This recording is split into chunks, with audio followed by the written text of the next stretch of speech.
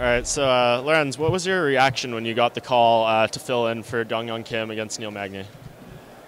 I was excited, and I think I was eating something pretty bad. So, I don't know. I was excited, though. I'm always in the gym after the fight. I don't take a big layoff after my fight. So, I was already halfway in shape. So, I wasn't in fight-ready shape, but a quick mock-up camp, something that just could have fixed it right away, and that's what it was, and now I'm coming into the fight week feeling like I just got done with a full camp, so I feel great.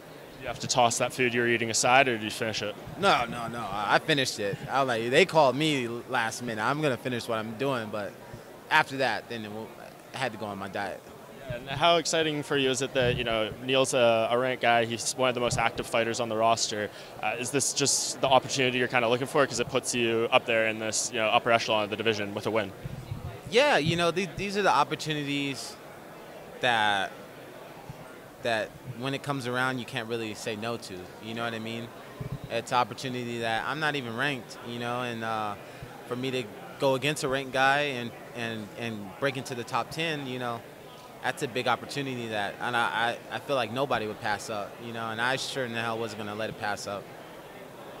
And when you look at this matchup, I think a lot of people say, your speed is probably going to be the difference maker. Is that how you feel about it? If the fight goes your way, that's going to be a huge X factor in your favor? I don't know. I always just find out the night of the fight. You know what I mean? I could always wish and hope for something to happen, but sometimes it doesn't happen on fight night. So, I'm just anxious to see what it is. What's going to be the determining factor to something I stick with, and that's going to win me the fight. And when you look at Neil, of course, a lot of people talk about his durability. I think, that first round of the Hector Lombard fight might have been a 10-7, and he comes back and, gets the win. How do you take that into account, knowing that you hurt this guy, you don't want to expend all your energy trying to finish him, but of course you want to put him away. So, where do you find the balance when you're actually in the fight and if that situation comes about? Well, you just got to know your gas tank, and you got to be calculated with how you finish a guy, and it's a lot of different things, it's how the ref is approaching you guys, when the guy's hurt. So, it's a lot of things, but it's just be calm and collective this fight. That's if that's the saying of this fight, that's what it is, calm and collective and be precise in anything I do on Saturday. And the last thing, tell us about the haircut for this fight. What do we got going on here? How'd it come about? What's going on? It's always the same thing, It's I'm from Riverside, California, so I always get the rain cross bell,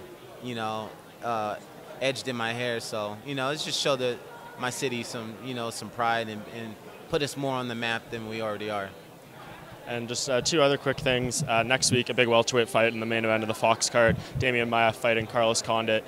How do you see that one playing out, and who wins? I don't know, man. That's a hard one. I couldn't even say who's gonna win.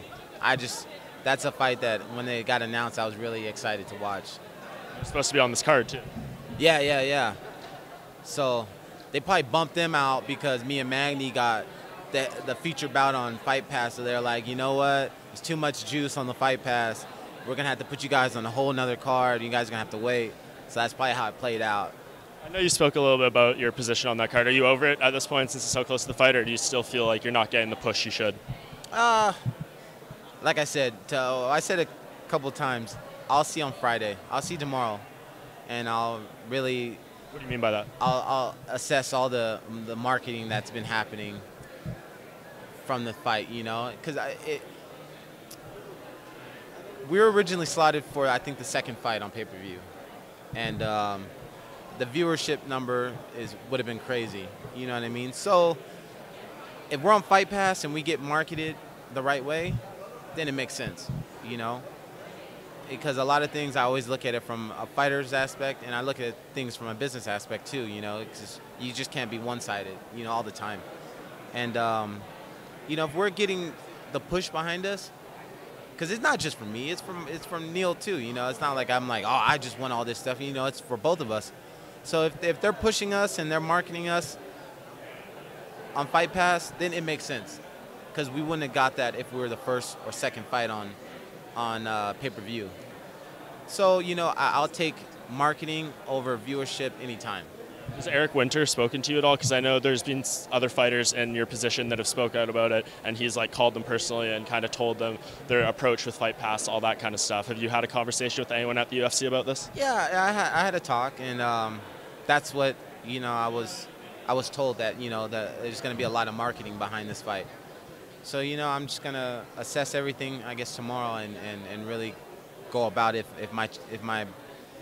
my beliefs, you know, are going to be changed, or, you know, or I'm just going to stick with what I've been saying.